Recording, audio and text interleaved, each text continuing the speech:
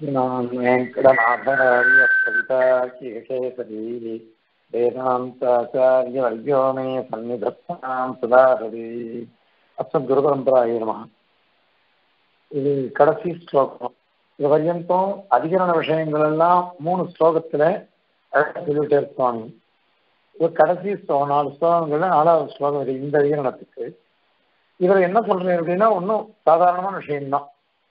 அதாவது நாரதர் இவரை போய் சனத்குமாரரை போய் கேட்க வேற இல்லையோ, கேட்கச்ச இவர் என்னென்ன கேட்கிற என்னென்ன பதில் சொன்னார். அவர் எனக்கு உபதேசம் பண்ணுன்னு சொன்ன உடனே அவர் வரிசையா சொல்லணும் வந்தாரோ இல்லையோ, அததான் இங்க முழுக்க இந்த ஸ்லோகத்துல சொல்றார். அதாவது 15 தத்துவங்களை சொல்றார் அவர். சனத்குமாரர் முதல்ல நீ என்ன வாசிச்சிருக்கேன்னு சொல்லு, நீ என்ன வாசிச்சிருக்கேன்னு சொன்னேன்னாக்கா அதுக்கு அனுகுணமாக நான் உனக்கு உபதேசம் பண்றேன் அப்படின்னார். உடனே இவர் இந்த வேதம் படித்தேன் அந்த வேதம் படித்தேன் எல்லாம் படிச்சுட்டேன், நான் மந்திர வித்தாதான் இருக்கேன், நான் ஆத்ம வித்தாதி இல்லை, ஆத்ம ஞானம் எனக்கு இல்லை அப்படின்னு அவர் சொன்னார். உடனே அவர் என்ன பண்ணாருனாக்கா ஆரம்பிச்சார். யாரு இவர் சனத்குமாரர் நாமவா அப்படின்னு ஆரம்பிச்சார். நாமா இருக்கே அதுதான் வசந்தது, நாமாதான் வசந்தது.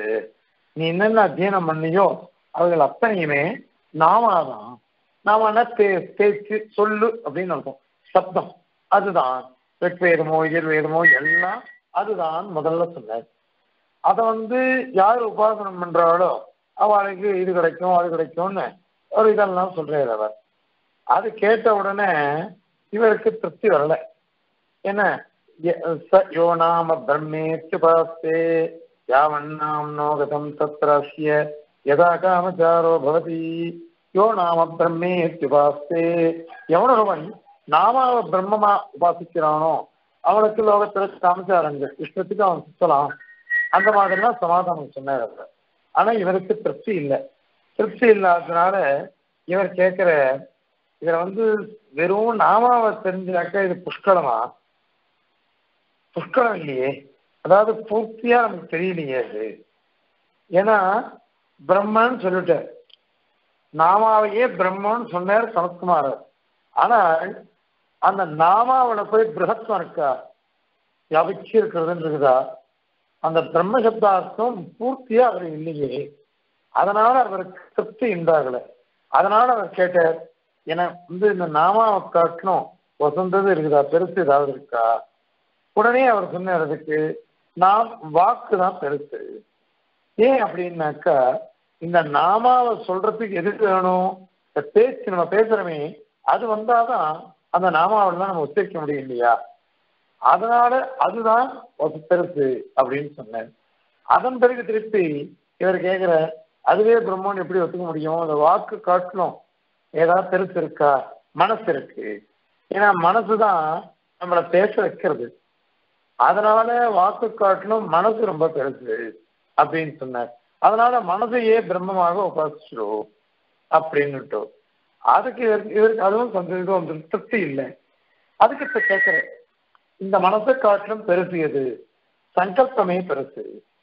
சங்கல்பம் பண்ணிண்டாதான் பேச முடியும்.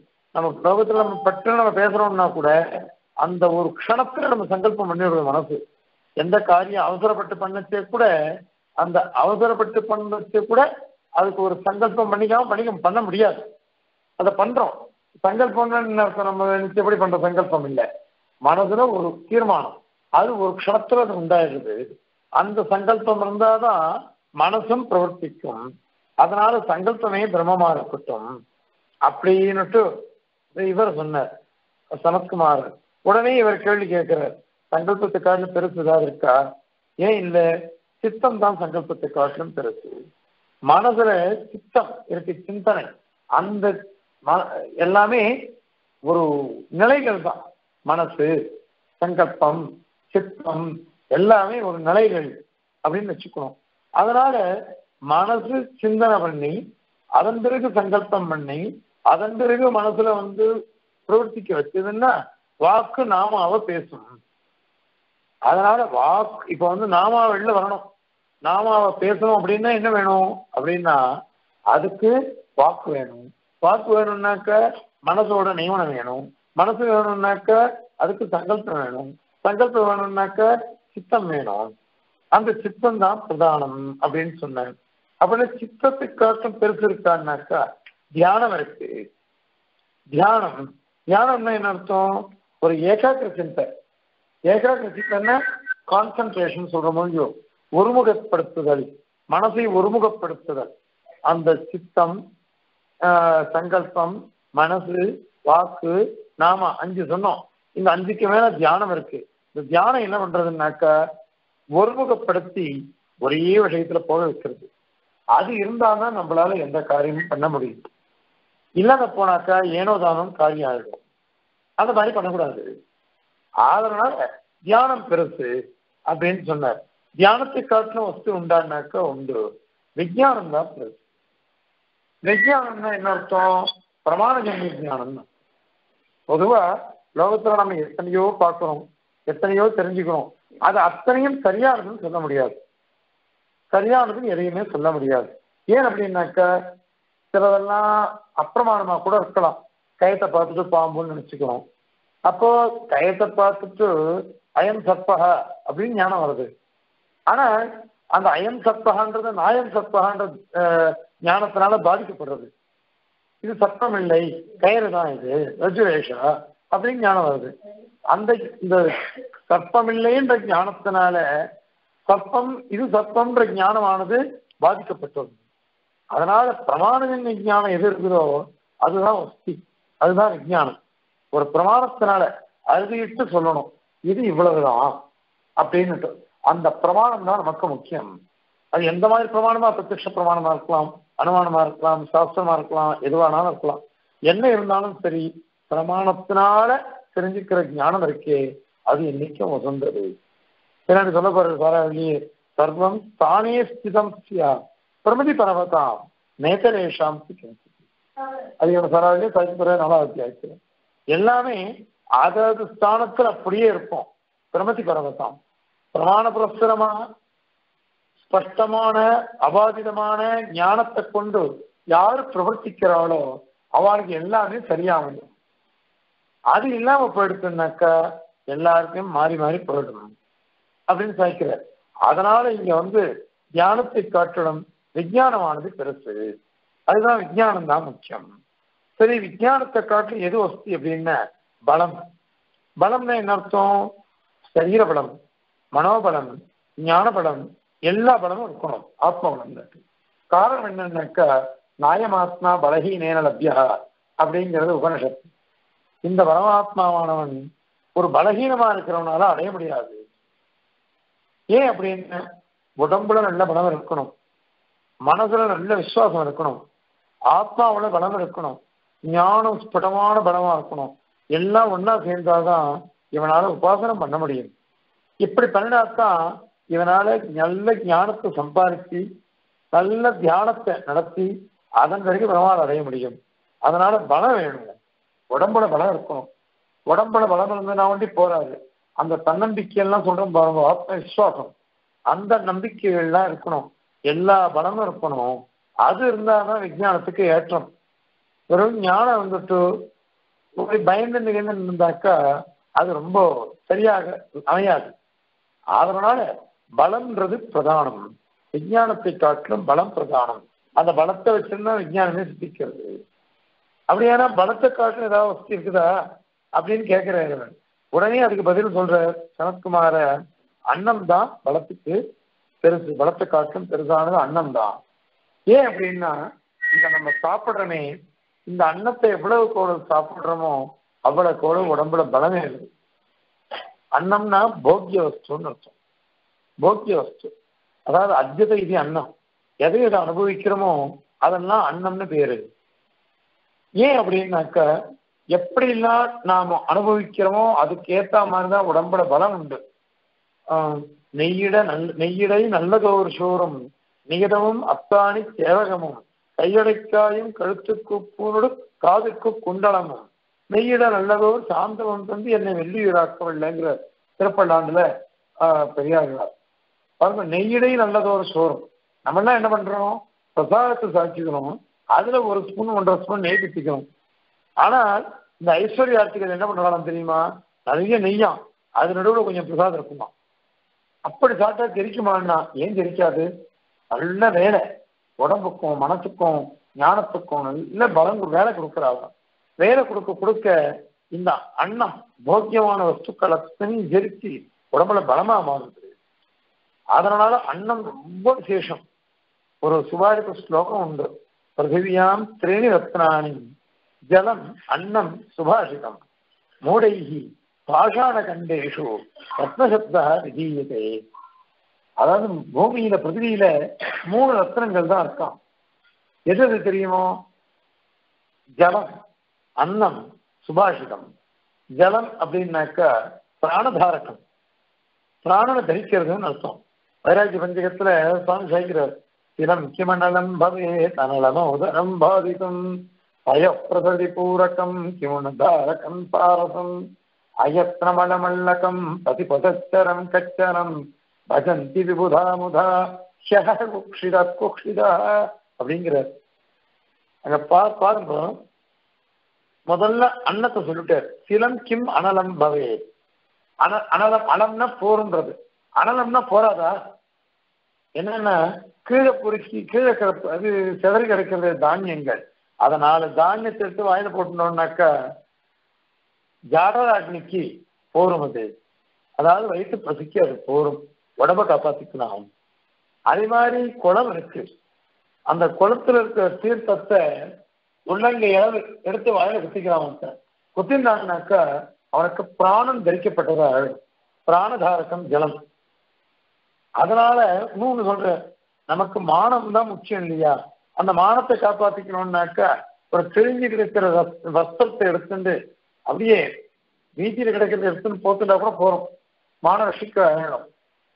அதை விட்டுட்டு என்னத்துக்கோசம் பணம் பணம் எல்லாரும் பறக்கிறா அப்படின்னு கேட்கிறாரு சுவாமி வைராக்கியம் வந்து. இதுல என்ன தெரியறதுன்னாக்கா சரீர தாரகமா இருக்கிறது அன்னம், அந்த மாதிரி பிராணதாரகமா இருக்கிறது, அதாவது சரீரத்துக்கு ஆதாரம் அன்னம், பிராணனுக்கு ஆதாரமா ஜலம். அதே மாதிரி ஜீவனத்துக்கே ஆதாரம் சுபாஷிதம். சுபாஷிதம்னா என்ன அர்த்தம்? நல்ல பாஷைகள், நல்ல வார்த்தைகள், பெரியவா உபதேசிக்கிறாளே அந்த நல்ல உபதேசங்கள்னு அர்த்தம். அந்த உபதேசங்களை கேட்டு கேட்டு கேட்டு நாம் பண்ணினோம்னு வச்சுக்கோங்க, அதை அனுஷ்டிச்சோம்னாக்கா, அதை அனுவர்த்திச்சாக்கா நமக்கு நல்ல ஜீவனம் கிடைக்கும் அப்படின்னு அர்த்தம். அதனால அன்னம்ன்றது ரொம்ப விசேஷமானது. இந்த அன்னம் தான் ரொம்ப இது, அம்பரமே தண்ணீரே சோரே அரஞ்செய்யும் அப்படிங்கிறோம் திருப்பாவையில. உங்களுக்கு எல்லாம் தெரிஞ்ச விஷயம்தான், நான் தெரியாத விஷயத்தை எதுவுமே சொல்லலை. ஆனா இதுல சேர்த்து விட்டுருக்கேன், அவ்வளவுதான். இந்த அன்னம்ங்கிறது ரொம்ப முக்கியமானது. அன்னம் பகுபூர்வீத அன்னன்ன பரிசக்ஷீத அன்னம் நனிந்தியா. எவ்வளவு பாருங்க, அன்னத்தை நிந்த பண்ணாதீங்க. அன்னலட்சுமி கிடைச்சிட்டு சாப்பிடணும் சாப்பிடுறேன்னு சொல்லிடணும். இப்ப நடந்தது 15 நாள் முன்னாடி ஆண்டவன் இங்க இருந்து இருந்தார். என்ன ஒரு ராத்திர சாப்பிட கூட்டிருந்தா, ஆண்டவன் நம்ம ஆசிரமத்திலே சாப்பிடுவோம் அப்படின்ட்டு. சரி அங்க சாப்பிடுறேன்னு சொல்லிவிட்டேன், இங்க வானான்னு சொல்லிவிட்டேன். அங்க போனேன்னா என்ன தெரியுமோ, ஆலய காலம் சாய்க்கிறதுக்கு நான் காத்தால இங்க பெருமாளுக்கு சமர்ப்பிச்சுட்டு இதுக்கு போயிட்டேன் வித்யாபீடம். அதுக்கப்புறம் 1:30 மணிக்கு 1:15 தான் போயிருக்கேன். வருவாரான்னு பார்த்தேன், சாப்பிட மனுஷா சாய்க்க மனுஷா இல்லை. நான் பார்த்தேன், ஆண்டவன்ட்ட சொல்லிட்டேன் நான் கிளம்பிடுறேன், அவாத்துக்காவது போயிடுறேன், அங்க சாப்பிட்டுறேன் நான்ட்டு. ஆண்டவன் கோபம் வந்துருச்சு, எவன் வராட்டா என்ன, இது ரகசியமான விஷயம் சதசியமா சொல்லிவிட்டேன். ஆண்டவன் என்ன பண்ண, எவன் வராட்டா என்ன சுவாமி, நான் உங்களுக்கு சாய்க்கிறேன் வரும் அப்படின்னு வந்துட்டேன். அந்த அந்யோன்யமான 22 வருஷம் மைத்திரி, நான் சாய்க்கிறேன் வரணும் ஓடி வந்துட்டேன். அதை கேட்டு பசங்கள்லாம் அடியும் சாய்க்கிறேன்னு வந்துட்டேன் எல்லாரும். அதன் பிறகு சாப்பிட்டேன். அவ சாப்பிடக்கூடாது இல்லையோ, சரி நாளைக்கு காத்தால வந்துடுன்னா 10 மணிக்கு அவத்துல சாப்பிட்டுருக்கலாம். நான் அதை விட்டுட்டு ஆண்டவனை தெரியும் இங்க வந்தேன். இங்க வந்தா ஏன்னா அன்னைக்கு ஐயாவா சுவாமி எங்க சுவாமியினுடைய சிரத்தேனம், அதனால 4 பாக சுவாமின்னு இருக்க அவர் சாப்பிட சொன்னேன். நான் இங்க வந்து சாப்பிட்றேன்னு சொல்லிட்டு இதுவும் பாருங்க, அப்புறம் ஆண்டவன் நான் வரேன்னு சொல்லிட்டேன். இது தெரிஞ்சாலும் தப்பு இல்லை. என்னன்னா ஒரு ஆச்சாரியர் எவ்வளவு சுலபராக இருந்து என்கிட்ட அவ்வளவு பிரீதி நம்ம கிட்ட இருக்கிறதா நான் சாய்க்கிறேன்னு வந்தேன். அவ்வளவு தூரம் நம்ம கிட்ட அனுப்புறோம், கொஞ்சம் பாக்கியம் கொஞ்சம் மைத்திரி இருந்தாலும் ஒரு ஸ்தானத்துக்கு வந்துட்டா எல்லாரும் மாறிடுவா. ஆனால் அது இல்லாமல் அவர் இழந்துவிடினார். அதனால அன்னலட்சுமி இன்னைக்கும் வேண்டாம், இது இல்லை, அலட்சியப்படுத்தக்கூடாது. ஒருத்தர் போடுறேன்னு சொன்னாக்கா திருப்தியா சாப்பிடுவோம், இல்லை வேண்டிய அளவு கொஞ்சம் பூரமா வாங்கி சாப்பிட்டு வாங்குவோம். ஒரே அடியா மூஞ்சி அடிச்சுட்டு சொல்லக்கூடாது, எனக்கு வேண்டாம் நான் அங்கே சாப்பிட போறேன் இங்கே சாப்பிட போறேன் அப்படி சொல்ல வேண்டாம், நான் சாப்பிட்டேன்னு சொல்ல வேண்டாம். ஏதோ அவ பிரீதியா கொடுக்கச்சே கொஞ்சம் போதும் சாப்பிடுவோம். அது அன்னலட்சுமி நமக்கு கொடுக்கக்கூடிய அனுகிரகம். அது அந்த அன்னம் இல்லாட்டா நம்மளால நடக்க முடியுமா? ஏன்னா அண்ணன் தான் ரசமானது. இந்த அண்ணன் தான் இந்த லோகத்துல நடக்க வைக்கிறது. ஈட் டு லிவ் அப்படிங்கிறோம். லிவ் டு ஈட் இல்லை, ஈட் டு லிவ் தான். நம்ம ஜீவனம் ஜீவிக்கணும்னா அதுக்கு நம்ம என்ன பண்ணணும்? சாப்பிட்டு தான் ஆகணும். அதுவும் புஷ்டியான ஆகாரம் சாப்பிடணும். அந்த அன்னம் சாப்பிட்டாதான் உடம்புல பலம் வரும். அதனால அன்னத்தை நின்று பண்ணாதீங்கோ, அன்னத்தை அலட்சியப்படுத்தாதீங்கோ, அன்னத்தை எரியாதீங்கோ. இது போராதீங்க, இது போர்வினக்கு அப்படின்னு தூக்கி போடாதீங்கோ. எது எவ்வளவு வேணுமோ அவ்வளவு போட்டு திருப்தியா சாப்பிடுங்கோ. இதெல்லாம் நம்ம சொல்லலை, உபநிஷத்தெல்லாம் நமக்கு சொல்லி கொடுக்கறது. பெரியவா இதை அனுகிரகிக்கிறான். அதனால அது மாதிரி இருக்கணும். அதனால அன்னம் தான் பலத்தை காட்டிலும் வசந்தது அப்படின்னு இது பண்றாரு. உடனே அன்னத்தை காட்டிலும் பெருசுதான் இருக்கோ அப்படின்னு நாரதர் கேட்கிறார். உடனே சனத்குமாரர் சொல்றாரு, ஏன் இல்லை, ஜலம் தான் பெருசு. ஏன்னா ஜலம் இல்லாம விஷ்டி இல்லைன்னா மழை இல்லைன்னா ஜலம் வராது. ஜலம் இல்லைன்னாக்கா சசியம், அதாவது பயிர்கள்லாம் வளராது. அதனால அன்னம் வராதே. அன்னம் வேணும்னாக்கா என்ன பண்ணணும் அப்படின்னாக்கா நல்ல ஜலம் வேணும். அதனால அன்னத்தை காட்டிலும் வசதியானது ஜலம் வேணும். அந்த ஜலம் தான் முக்கியமானது அன்னத்தை காட்டிலும். அந்த ஜலத்தை காட்டிலும் வசந்து எது அப்படின்னா தேஜஸ் தான். தேஜஸ் என்ன அர்த்தம்? பிரகாசிக்கிற மூன்றாவது பூதம், தேஜோ மகாபூதம். அந்த பூதத்துல இருந்தா இது ஜலம் உண்டாச்சு, ஜலத்துல இருந்து அன்னம் உண்டாச்சு. அது காரணமா இருக்கு, அது வசதி. அந்த தேஜஸுக்கும் காரணம் பெருசு இதுன்னாக்கா ஆகாசம் பெருசா இருக்கு. ஏன்னா இதுக்கும் காரணம் அது. அந்த ஆகாசத்துக்கு எது பெருசு அப்படின்னாக்கா ஞாபகம் இருக்கு பாருங்க, ஸ்மரணம். ஸ்மிருதி தான் பெருசு, ஸ்மிருதி தான் பெருசு. இந்த ஸ்மரணம் வந்துருச்சுன்னாக்கா ஞாபகம் இருந்தாதான் எல்லாராலையும் எதையும் நடத்திக்க முடியும். ஞாபகமே இல்லைன்னாக்கா இன்னைக்கு அடுத்தாலும் பாடம் கேட்கிறோம், சாயங்காலம் மறந்து போயிடுறது. லோகத்துல அது ஞாபகம் அப்படின்றது ஒரு விதத்துல பரம அனுகிரகமா இருக்கு, இன்னொரு விதத்துல ரொம்ப விபரீதமா இருக்கு. என்ன அனுகிரகம் அப்படின்னாக்கா நான் பெருமையா ஒண்ணு சொல்லுவேன். என் கிரகணி இருக்கா, என் கிரகணியோட சண்டை போட்டோம்னா இப்ப சண்டை போட்டா கூட அடுத்த க்ஷணம் எல்லாத்தையும் மறந்துடுவாவோ. அவ என்ன வசதியை மறந்துடுவா, நான் வசதியை மறந்துடுறா. இது பாக்கியம் இது. அதனால திருப்பி வரைச்சு அன்னைக்கு சொன்னீங்கன்னு குத்தியாக தெரியாது. அப்பப்ப சண்டை போட்டு அப்பப்ப முடிஞ்சு போயிடுறது. அது ஞாபகம் மறந்து ரொம்ப லோகத்துல நல்லது. யாராவது நம்மளை வச்சோம்னாக்கா, யாராவது எத்தனை செய்யறதுக்கு தானே இருக்கா என்ன, ஏன்னா நம்ம பாப்பம் போகணுமோ இல்லையோ. யாராவது நம்மளை வச்சான்னாக்கா நம்ம பாப்பம் போறது. சத்தியமானஸ்தி எப்பாப்பம் சபந்தம் அதிகரித்ததுங்கிற உதாரிக்கிறது சுவாமி தேசியன். ஒருத்தர் நம்மளை சுபிச்சா நிந்தனம் பண்றான்னாக்கா அப்ப நம்முடைய பாபங்கள்லாம் அவ வாங்கிக்கிறாளாம் அப்படின்னு சொல்லிட்டு அபிஜான அதிகாரத்தை சுவாமி சாச்சிருக்கேன். அதனால நம்ம பெஸ்டோம்னாக்கா அவ வாங்கிக்கிறா, அதை மறந்துட்டோம்னு வச்சுக்கோங்க பரஸ்பரம். அப்போ அந்த ஃப்ரெண்ட்ஷிப் அழகா இருக்கு, அந்யோன்யம் இருக்கும். எப்பொழுதும் ஞாபகம் வந்ததுன்னாக்கா அதுல தகராறு மேல மேல ஏறிண்டே போகும்.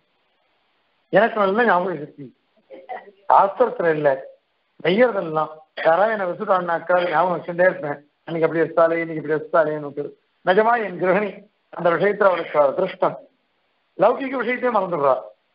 அது ரொம்ப விபரீதம். அது ஒரு புஸ்தகத்தை தான் கொடுத்துட்டு எங்கேயா வச்சுட்டு அது எங்கேன்னு கேட்டா தெரியலன்னுட்டா நான் எங்க போறது?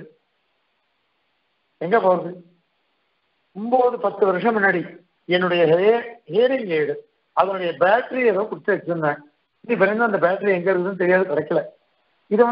இது சாமானியம். இப்போ பெருமைக்கெல்லாம் சொல்லிக்கல, என் கிரகணிக்கு அந்த மாதிரி ஞாபகம் மறதி இருக்கு. அது சில விஷயங்கள்ல அனுகூலமா இருக்கு, சில விஷயங்கள்ல விபரீதமா இருக்கு. சாஸ்திர விஷயங்களை மறந்து போயிட்டோம்னு வச்சுக்கோங்க, அது ரொம்ப ரொம்ப ரொம்ப கஷ்டம். காரணம் என்னன்னா நம்முடைய சாஸ்திரங்கள்லாம் இருக்கே ஒரு சங்கிலி மாதிரி, இங்கிலீஷ் படிச்ச மாதிரி இல்லை. ஒரு சிலபஸ் படிக்கணும்னு வச்சுக்கோங்க, அந்த சிலபஸ் அந்த வருடத்தோடய முடிஞ்சு போச்சு. அடுத்த வருஷம் படிக்கிட்டு அதுக்கு இதுக்கு சம்பந்தம் எல்லாம் மேல படிச்சுன்னு போறோம், பரீட்சைக்கு படிக்கிறதுன்னு ஆயிடுறது. ஆனா இந்த சாஸ்திர படனம் இருக்குதே, இது எப்படிப்பட்டதுன்னு வச்சுக்கோங்க. இன்னைக்கு நான் ஆரம்பிச்சேன்னா படிக்க அக்ஷராபியாசம் ஆரம்பிக்கிறமே, அதுல இருந்து வேதாந்தத்தை காலக்ஷேபம் முடிச்சு அதன் பிறகு நம்ம தியானம் உபாசனம் சரணாகதி எல்லாம் பண்றவன் அது பர்யந்தம் அது உபயோகமா இருக்கு. மறந்து போயிட்டோம்னாக்கா எல்லாம் அடிபட்டு போயிடுறது, எல்லாம் அடிபட்டு போயிடுறது. அப்போ 1987 என் சதஸ்திர விஷயம் சொல்ல ஆரம்பிச்சேன். 33 வருஷம் ஆகுது. 33 வருஷத்துல நான் 156 அதிகரணத்துல குறைஞ்சபட்சம் 110 அதிகரணம் சொல்லிட்டேன். அப்புறம் விஷயங்கள்லாம் சொல்லிருக்கேன் இந்த மாதிரி. ஆனாலும் கூட அதெல்லாம் அடிக்கடி பார்த்துட்டாதான் ஞாபகம் வரும். மறந்து போயிருக்குனாக்கா திருப்பி அடியப்படா பாரதப்பட்டான் திருப்பி படிக்க வேண்டியது. அதனால ஸ்மரணம் இருக்கே அது ரொம்ப விசேஷம். வரைய சொல்ற சனத்குமாரே, யாரு ஞாபகம் வச்சுட்டு இருக்கானோ அவன் தான் சுசுரூஷ காது கொடுத்து கேட்பான், சிரவணம் பண்ணுவான், மனனம் பண்ணுவான், தியானம் பண்ணுவான், எல்லாத்தையும் அவனால முடியும். அவன் கணக்கு ஞாபகம் இல்லாம போயிடுச்சுன்னாக்கா எதையுமே பண்ண மாட்டான். அதனால ஸ்மரணம் தான் முக்கியம். இத்தனை தெரிஞ்சின்றாலும் சரி, அந்த ஸ்மரணத்தை காட்டும் வசதி ஏதாவது உண்டா? ஆஷா ஆஷா இருக்கு. ஆஷான்னாக்க இச்சைன்னு அர்த்தம், அல்லது திக்குன்னு அர்த்தம். அதாவது திக்குன்னு என்ன அர்த்தம்? ஒரு ஆசையினுடைய எல்லை அப்படின்னு வச்சுக்கோங்க, எப்படி வேணாலும் வச்சுக்கோங்க. ஆஷான்னு திக்குன்னு அர்த்தம் பண்ணிருக்கா. அந்த மாதிரி இந்த ஒரு இச்சை பிரீதி வாஞ்ச ஆசை, அந்த ஆசைன்னு தமிழ் சொல்றமே அதே ஆஷான்றது, அது பரியந்தம் வச்சுக்கோங்க. இப்ப இந்த ஆசை இருக்கே, ஆசை இருந்தாதான் அவன் ஸ்மரிச்சுப்பான், ஞாபகம் இருக்கும். ஞாபகம் இருந்தாதான் அவனால இந்த கர்மாக்களை அனுஷ்டிக்க முடியும். கர்மாக்களை அனுஷ்டிச்சாதான் அவனால பலனை அனுபவிக்க முடியும். அதனால ஆசை முக்கியமா இருக்கு. அந்த ஆசை முடிஞ்சிடுச்சுன்னாக்கா அதை காட்டி என்ன வசதி அப்படின்னாக்கா பிராணன் தான் வசதி. பிராணன் தான் வசதி. இந்த பிராணன்னா என்ன அர்த்தம்?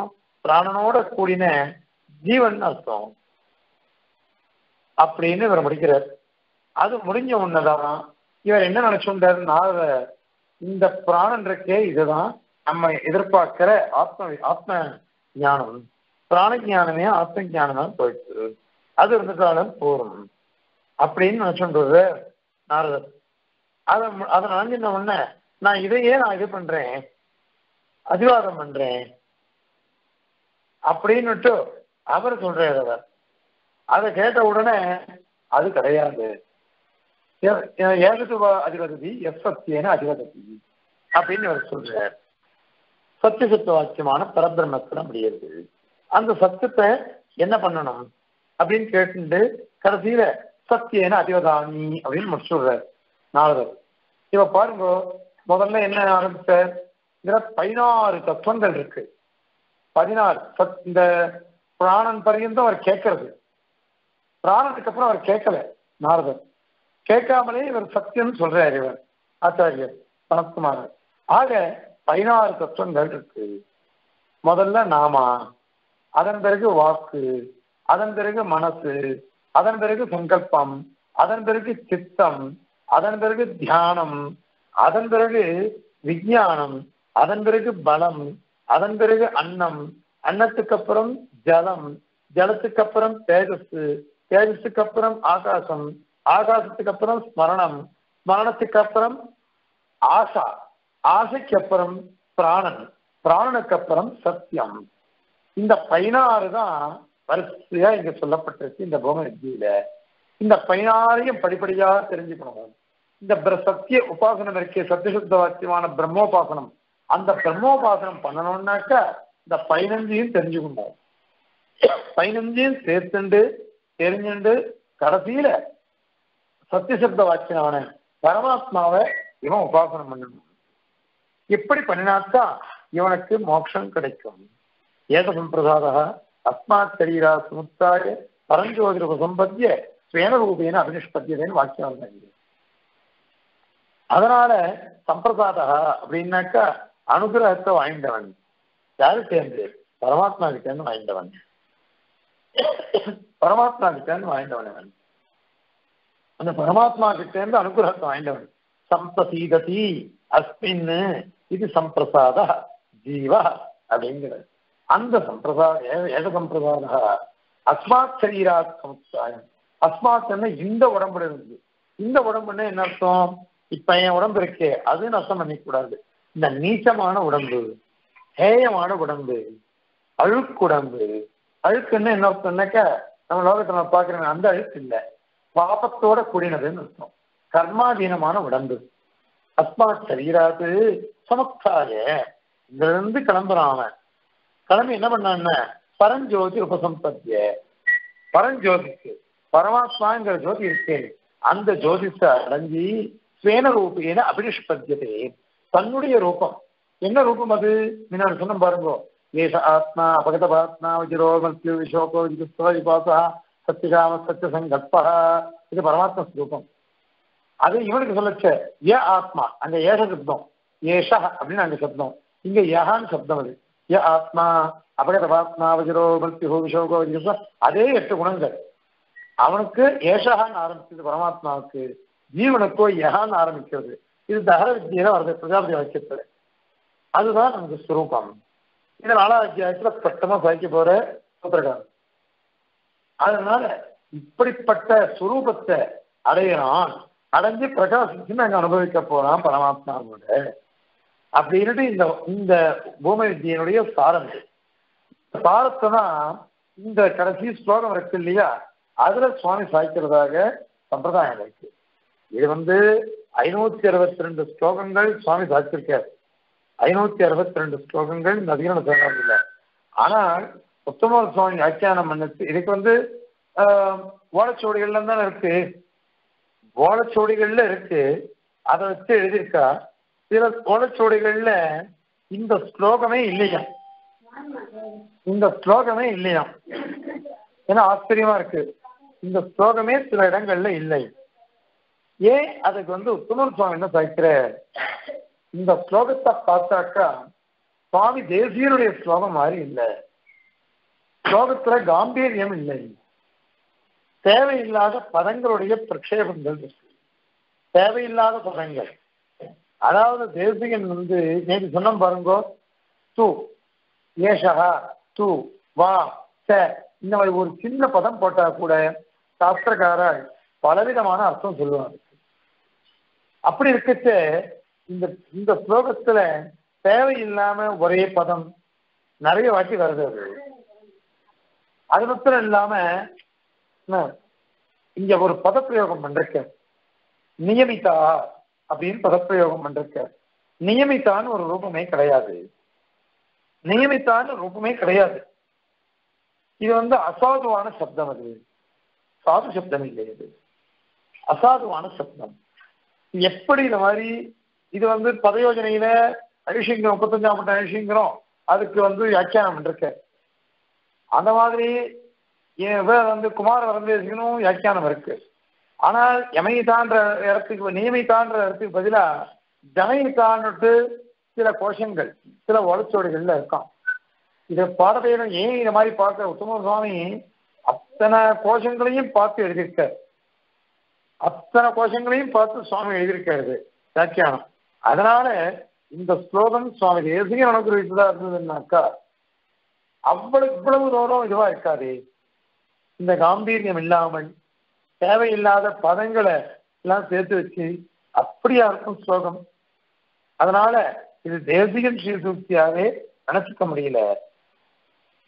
இது நிறைய இடத்துல இத மாதிரி சேர்க்கவே படலை. இது ஏன்னா இங்க சுவாமி சேர்க்கிற பாருங்க, ஸ்லோக ரச்சனா ரீதிச்ச ஆச்சாரிய சூக்தித்வ அபாவமேவ கமயத்தி.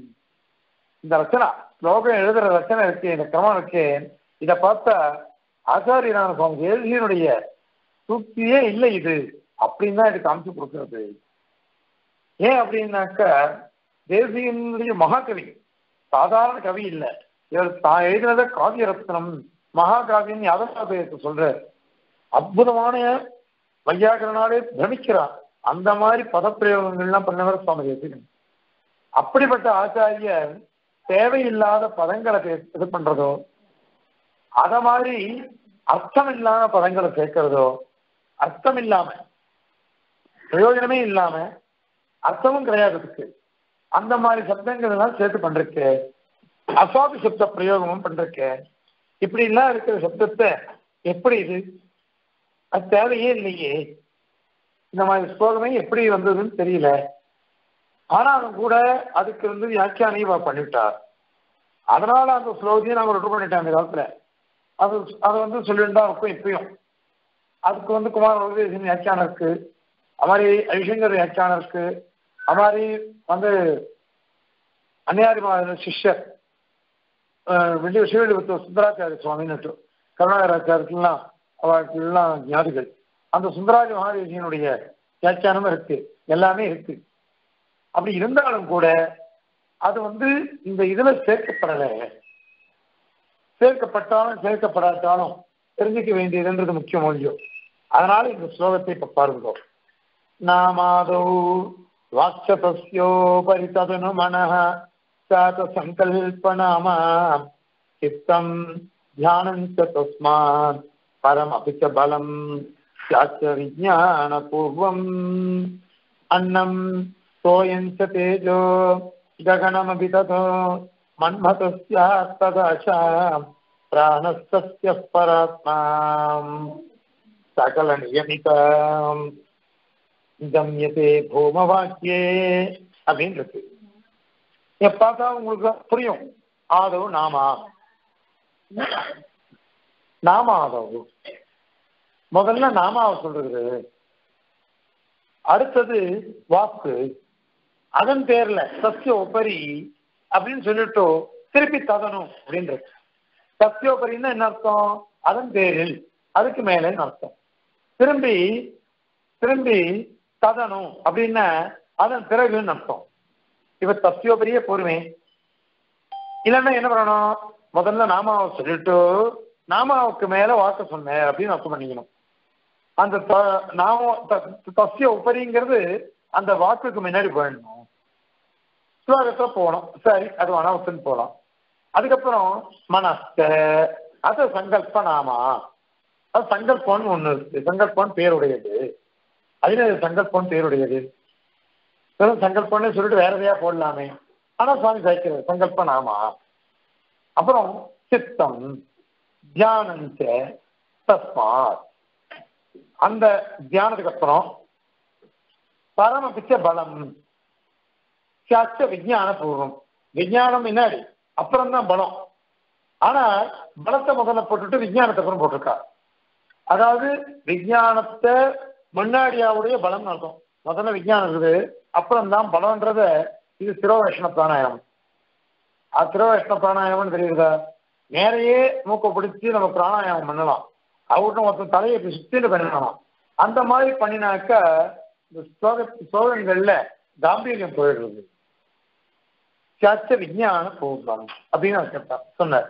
அதன் பிறகு பாருங்க, அன்னம் சோயஞ்ச தேஜக அப்படின்னு ஆயிடுச்சு. அன்னம் ஜலம், அதுக்கப்புறம் தேஜக, அப்புறம் ககனம். அதன் பிறகு மரஹா ஸ்மரணம்னு சொல்றது. அங்க ஸ்மரஹான்னு, ஸ்மரஹன்றதுக்கு மன்மதன் ஒரு அர்த்தம் இருக்கு. ஸ்மரஹான்னாக்க மன்மதனுக்கு பேரு. அங்க வஸ்துதா ஸ்மரஹான மன்மதன் சொல்லப்படல, ஸ்மிருதி ஞாபகம் அதுதான் சொல்லப்பட்டது, ஸ்மரணை. அந்த ஸ்மரணையை சொல்லிருக்கிட்டு இங்க மன்மதான் அதுக்கு பதம் போட்ட. அந்த மாதிரி போட்டாக்க அந்த ஸ்லோகம் மன்மதன்றது வராது, அது சரியா இருக்காது. அதனால அந்த ஸ்மரசத்துவத்துக்கு பதிலா மன்மதனே ஒரு போட்டு பேர் தேசிங்க அப்படின்றார். மன்மதன் போட்டாக்கா மன்மதன் இங்க மன்மதன் வரவே கூடாது. ஏன்னா மன்மதன்றவன் சிங்கார விஷயத்துக்கு வரக்கூடியவன். நம்ம வேதாந்தத்துல அவனுக்குன்னு இங்க காரியம், அதனால தேவையே இல்லையாச்சு அது. அதனால இதை மன்மதன் பதப்பிரயோகம் பண்றக்க அதையும் சுவாமி சாய்க்கிறார். ஸ்மரயித்தியத்திர ஸ்மரணமித்தி இத்தியாத்தியத்தே வக்தவியே மன்மதி இது பிரயோகா அப்படிங்கிறது உத்தம சுவாமி. ஸ்மரணம் வேற ஏதோ பதம் எத்தனையோ போடலாம், அதை விட்டுட்டு மன்மதன் சுவாமி எதையும் போட மாட்டேன் இந்த இடத்துல. சுவாமியோ வைராக்கிய நிஷ்டர். அப்படிப்பட்டவர் அந்த மன்மதனெல்லாம் சங்கல்ப சூரியதான் நீங்களாம் சேவிச்சுருக்கீங்களே, பள்ளிப்பேட்டை ராமாச்சார சுவாமி சாய்க்கிறார். அதுல மன்மதன் உத்தமதான். அவன் மகாமோகன்ற துஷ்டாளுக்கெல்லாம் ராஜாவா இருக்கிறவன். துர்குணங்களுக்கெல்லாம் ராஜாவா இருக்கக்கூடிய மகாமோகனுக்கு அவன் சரிசாரியா இருக்கான். அவன் மந்திரி அவன் ஏதோ ஒன்று இருக்கான். அப்படிப்பட்ட மன்னதனை போய் இந்த வேதாந்தத்தை எடுத்து விடுவேரா விவேக மகாராஜனுக்கு? அது வரக்கூடாது இல்லையா? இதெல்லாம் ஸ்டெப் பை ஸ்டெப்பா நம்ம பிரம்ம வித்தியைக்கோசரம் நம்ம எடுத்துக்க வேண்டிய விஷயங்கள். அதுல போய் மன்மதன் சொல்றதுன்றது வராது. ததா என்னதா சியாத் ததா ஆசா. எத்தனை ததா பாருங்கோ, எத்தனை சியாத் பாருங்கோ, எத்தனை ததா பாருங்கோ, சப்தம் எத்தனை இருக்கு பாருங்கோ. அதன் பிறகு ததா ஆசா, ஆசா இருக்கு. அப்புறம் பிராணஹா சத்யஹ பராத்மா, பிராணஹா சத்யஹ பராத்மா அப்படின்னு. பிராணஹா சத்தியசத்துவத்தினான பராத்மா அப்படின்னு சொல்றது. அது சகல நியமித்தா, அத்தனை பேரும் நியமிக்கிறவன் அர்த்தத்துல நியமித்தான் போட்டுட்டார். அது எமையத்தான் போட்டிருந்தா சரியா இருந்திருக்கும். ஆனா நியமித்தான் ப்ரொடக்ட் பிரயோகமே கிடையாது, அசாது பிரயோகம். அது வையாகரண இதுல வியாக்கரண சம்ஸ்கிருத கிராமர் இருக்கு. அந்த இலக்கண பிரகாரம் பார்த்தோம்னாக்கா இந்த நியமித்தான் வராது, எமையித்தா சொல்லலாம் அல்லது ஜனயித்தா. ஏன்னா ஜனயித்தான்னாக்க சிருஷ்டிக்கிறவன் அங்கேயே இருக்கு. ஆத்மத பிராணஹா, ஆத்மதா வாக்கு, ஆத்மதா நாம, ஆத்ம சங்கல்பம் நிறைய இருக்கு. பரமாத்மாவுக்கு தெரிஞ்சு எல்லாம் உற்பத்தி ஆகுதுன்னு சொன்னதுனால சகல ஜனயித்தான்னு சொன்னா சரியா இருக்கும். அதை விட்டுட்டு சகல நியமித்தான் தான் வியாக்கியானம் பண்ணிட்டு இருக்காங்க, அவ எழுதி வச்சிருக்காங்க. அதனால சகல நியமித்தா கம்யதே அப்படின்னு சொன்னாலே போதுமே. சகல நியமித்தான்லாம் இந்த சியாத் சப்தம்லாம் தேவையே இல்லை. வரிசையாக சொல்லிட்டு இதுல இப்படிப்பட்டவன் தெரிவிக்கப்படுகிறான், கம்யதே அறியப்படுகிறான், அதுவே போருமே. இது என்னத்துக்கு சொல்லணும்? இது உத்தமர் சுவாமி. ஏன்னா தேசிகனை யாரும் அபச்சாரப்படல, தேசிகனுக்கு குணம் சொல்லணும்.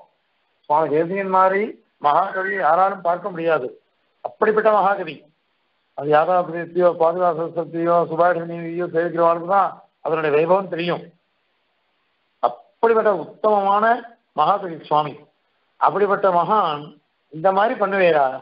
பண்ணினாக்கா அவருடைய ஸ்லோகமே இல்லைன்னு தோணிடுறது அப்படின்னு கேட்கிறார் உத்தமன் சுவாமி. அதனால போம வாக்கியத்தை இது மாதிரி தெரியுதுன்னு நீங்க சொல்லிருக்க. சுவாமி என்ன பண்ணாருனாக்கா உத்தமன் சுவாமி அவர் ஒரு ஸ்லோகம் பண்ணிட்டார்.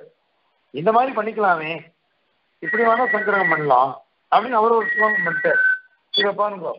நாம நாம பிரம்மேத்யதோவாங் மன உபரித சங்கல்ப உக்தோத சித்தம் தியானம் விஜானமேவம் பலமுதிதமதான் பலமுதிதமதானம் ததா பஸ்தேஜஹ ஆகாசஸ்ய ஸ்மராசே அதிவதன பதம் பிராண உக்தோத சப்தைஹ சத்யம் பூமா சுகந்தே அகதி சபரமோ பூம வித்யாய தத்தா அப்படின்னு அவர் ஸ்லோகம் பண்ணிருக்கார் உத்தம சுவாமி.